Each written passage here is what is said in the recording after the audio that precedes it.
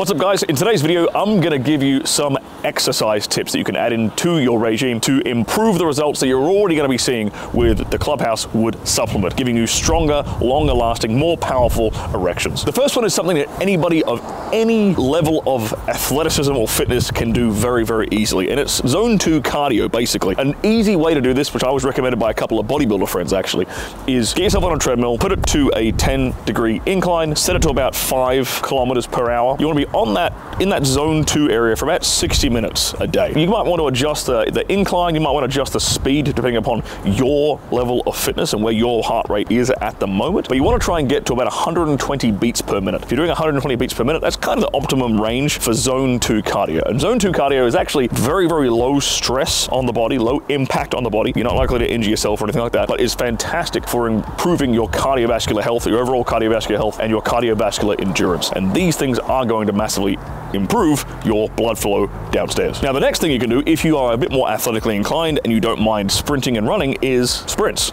Basically, pick a length about the same distance as a basketball court. I think it's about 28 meters roughly, and I like to do like 20 max effort sprints. That's it. You sprint as hard as you possibly can over that basketball court distance, and then you walk back. By the time you've walked back, you've recovered, your heart rate's come down a little bit again, you're ready to go again, bang, straight into the next one. You only need to do that maybe 1 to 2 times a week, and that is going to significantly improve your overall cardiovascular health. Another one of my favorite exercises that I've ever done in regards to improving your performance in the bedroom, in particular improving your thrusting power, is two-handed kettlebell swings, regular kettlebell swings that come out straight in front of you. I used to build up to about 70 reps at 24 kilos. Obviously, if you've never done them before, start off easy, learn the technique correctly, look at some videos. It's very, very simple. The cue I always used to use was for correct like back and basically butt posture during the kettlebell swing. Is imagine you're closing a car door with your ass. That's gonna put your body basically in the correct position when you are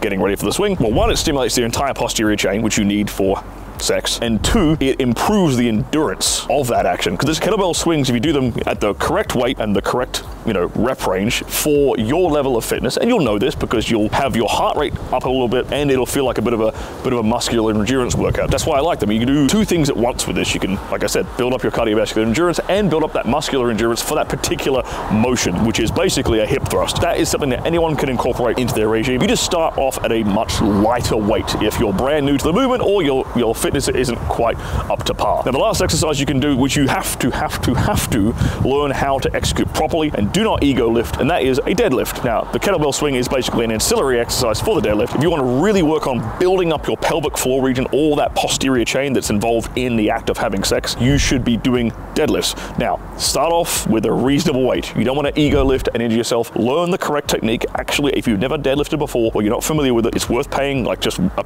personal trainer for a couple of lessons just to simply execute the deadlift correctly, because you don't want to screw up your back while you're doing it. If you can deadlift correctly, they're a fantastic exercise for building up your overall strength in your posterior chain, and that will translate into stronger erections because the pelvic floor is being strengthened. These things are fantastic for sexual endurance and sexual health. Stay tuned guys, because I'm going to give you another video coming soon on lifestyle changes you can implement to help improve your overall sexual performance, sexual health, and cardiovascular health. Don't forget to like and subscribe, and I'll see you guys next time.